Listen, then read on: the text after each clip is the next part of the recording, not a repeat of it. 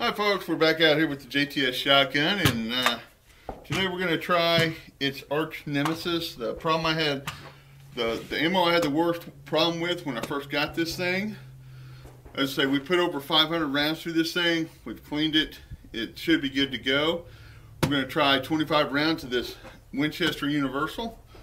See how it cycles. See if it's back to where it can cycle it, because you know, this stuff's the cheap stuff at Walmart, $21, $22 per 100. So let's go ahead and load up some mags, and we'll give it a whirl.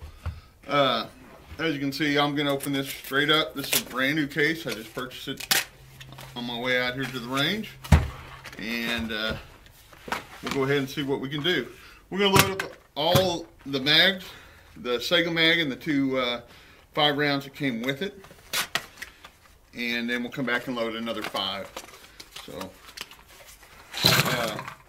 for any of you interested in the shotgun, it has been a really nice shotgun for me. I have put quite a bit through it.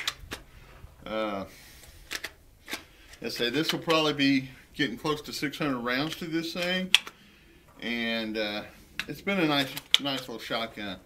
Now, I do wish, of course, that it did take a Sega drum with it, which it doesn't, but the 10 round mag's fine too. I don't know on the Vepr mag or drum, it looks like it might fit it, but I don't have access to one of those at the present time. So maybe in a future video we'll see if that works. But as I say, I do know the Sega drum by Pro Mag will not work with it. So don't waste your money going buying one of those thinking it's going to work with this gun, because the mag well's just too deep on the gun to allow that to feed up and sit in the gun correctly. But as I say, I haven't had any problems with the 10 round mag, other than it's not 100% stable. It rocks a little bit, but it won't come out. It's done just fine. So alright, we got 20 of them loaded up. What we got here, we got some wood blocks, and then I've got some major dirt clods. They've been redoing the range here a little bit. Some fell over onto the range, so I was going to try to see if I can break some of those up a little bit.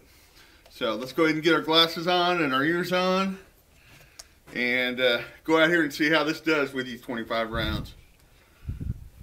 As I say, I'm not going to cut from it. This is exactly what we get, and if I have any problems, I'll show you the cause of it.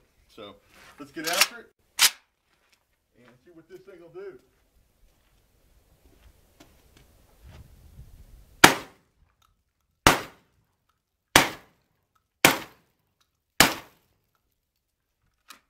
First 5 went fine. Let's go ahead and do the 10 rounder. We're going to go ahead and work on those dirt clods, or those big pieces of dirt. See if we can get them knocked down.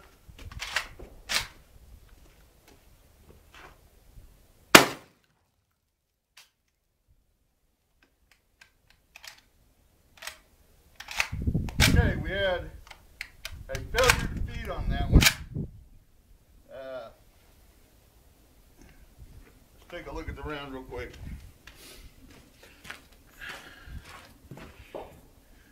Looks like the round was fine. It just did not feed. We'll go ahead and run it back through to make sure.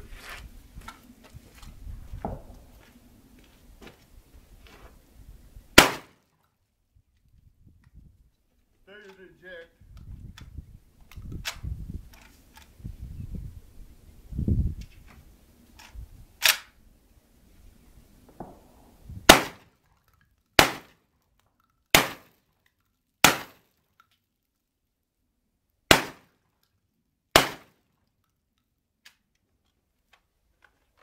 Okay, so we had a failure to check there, and then we had a failure to feed, and I went ahead and threw out another one.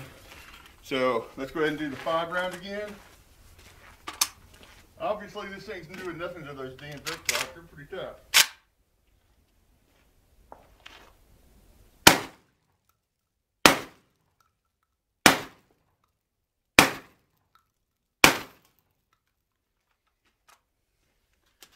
Okay, fed those fine. Let's go ahead and do these two in This mag are the ones that we had problems with before. Or the one is. The other one, as I say, I just ejected it to get it out of the way. It didn't fully go in. So let's go ahead and shoot those two. See if we can get them to work now. Okay,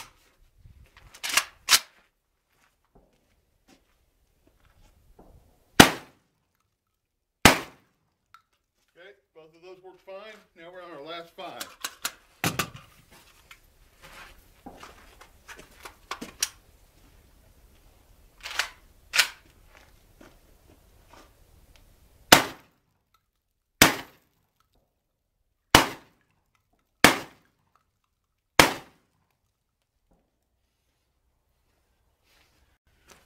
Okay, so there you go. It's still not 100% reliable like some of the other rounds I've had. It's not doing bad though. I can't complain. One misfeed and then a failure to eject.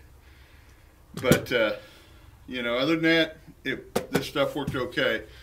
So I'm happy with that, and I appreciate y'all watching. As I say, I'm kind of going to say that this stuff will work fine with it. Just make sure the gun's nice and clean. Thanks again for watching, and have a wonderful day.